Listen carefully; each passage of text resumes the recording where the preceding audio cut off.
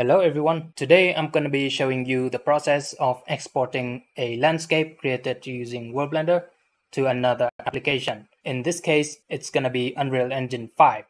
So, the first thing we need to make sure is that this resolution matches the one in the other application. In this case, Unreal Engine 5. And with this particular setting, I am going to get a 1009 by 1009 landscape. So in Blender, I also created a 1009 by 1009 landscape. And this is what we have. Let's render and see how it looks. And it looks like this. All right.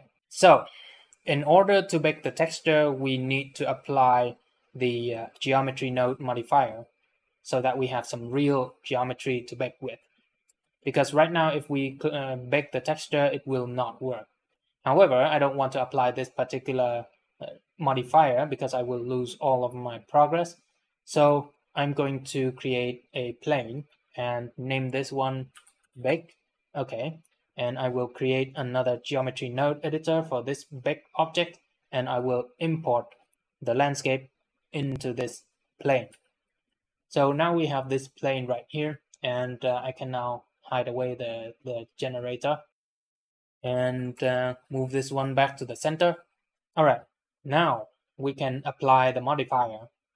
There we go. All right, now we have a real mesh to work with, and we can now go to the data tab, and under the UV maps, you can see that we have two different UV maps.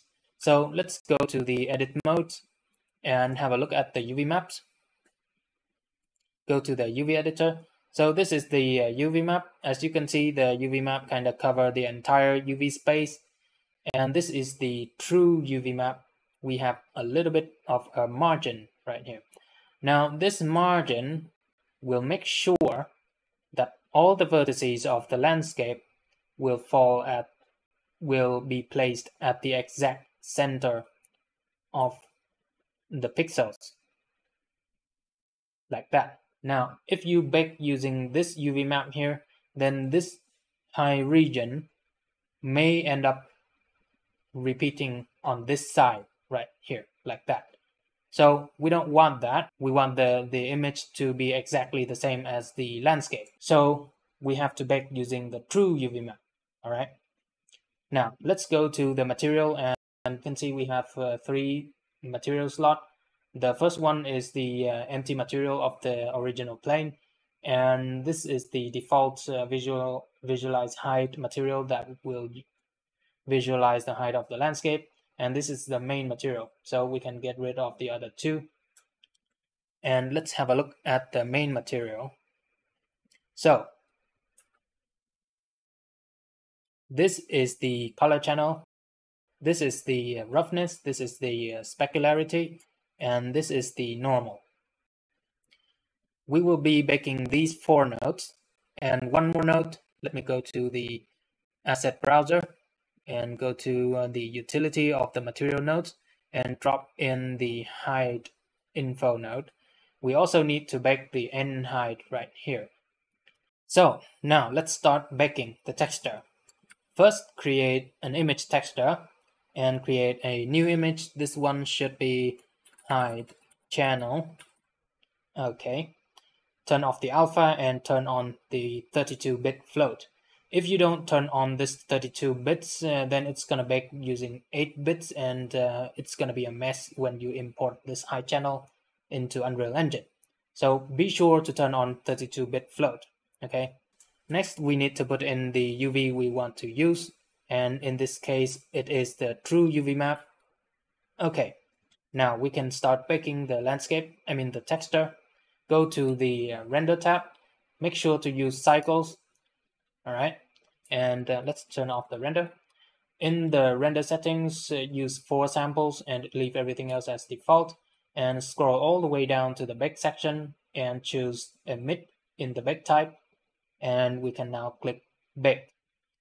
And it will take about a second to bake the texture. So let's go to the image editor and have a look at the height channel. So this is the height channel. We can now save this texture as an image, the height channel.png.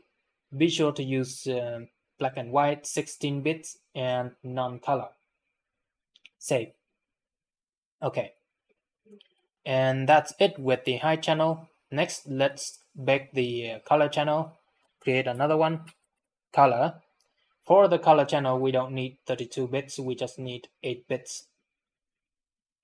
So create an 8-bit image, and this time we will connect the color channel to the output. And let's check to make sure, okay, it's the color channel. And again, we will click back, and it's done. We can now save this again as an image. And for the color channel, we can just leave everything as default and save. Let me move this down a bit. And these are the two float channels. We can combine this into the same texture using a combine color node. Connect the roughness to the red channel, the specularity to the green channel, and let's visualize the texture. Okay, it looks like this. So we can now create a new texture. This one will be roughness and spec. Okay, and again we will be using 8 bits, but this time we will be using non-color image. And now let's bake once more. Be sure to connect this to the output in order to bake this one. All right, and bake this one. There we go, and save. All right, all the settings are correct. Save. And finally, we will bake the normal map. So connect this to the output and render to make sure, okay, it's in the output. And this time we will create another texture and using the same settings. Okay. Again, this will be non-color. And I forgot to name the texture. This one will be normals. Okay. And one thing I forgot to mention is that before you bake the texture, you have to make sure that you are selecting the texture node like this. If you have like multiple image texture in the same material, then the bake function will bake the texture into the image you are selecting. All right. So in this case, we only have like one image texture, so it doesn't matter. But if you have like a bunch of image textures in your material, then you have to select the one you want to bake. Okay, in this case, this node. And again, let's bake the texture. There we go. And we can now save this again using the same settings. Okay, now all the textures are finished and ready to be imported into another application. Let's switch to Unreal Engine. And instead of creating a new landscape, we will be importing from a file.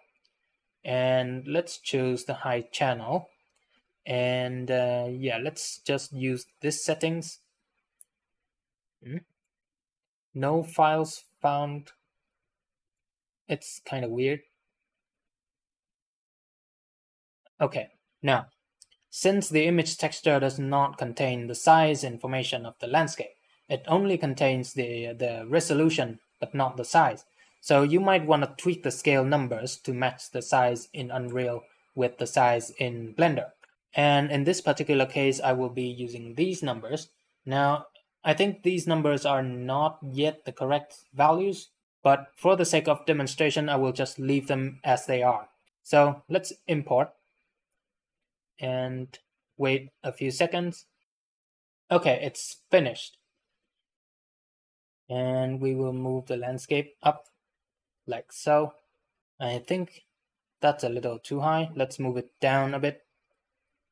Okay, check out the player start position and hit N to make it snap to the surface of the landscape. And this is where the player will start. So let's play and check out the landscape.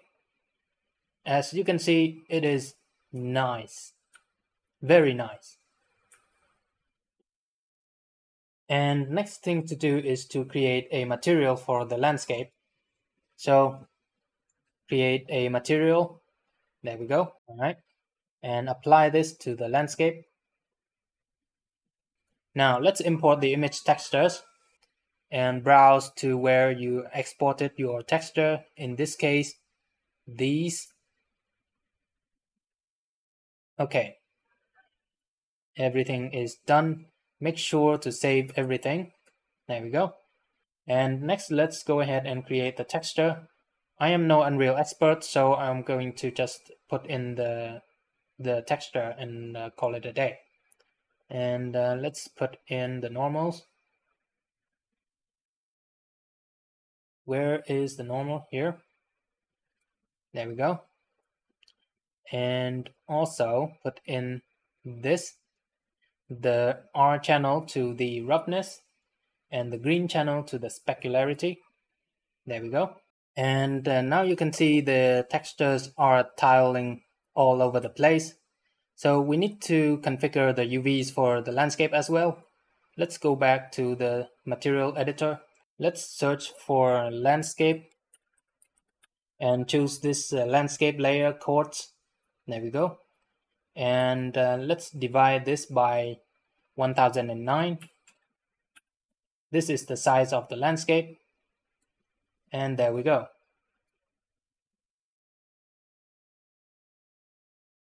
And save. Okay. Let's check out the landscape. And there we go. We have successfully imported the landscape created using World Blender into Unreal Engine 5. That's it for today. Thanks for watching, and I'll see you next time.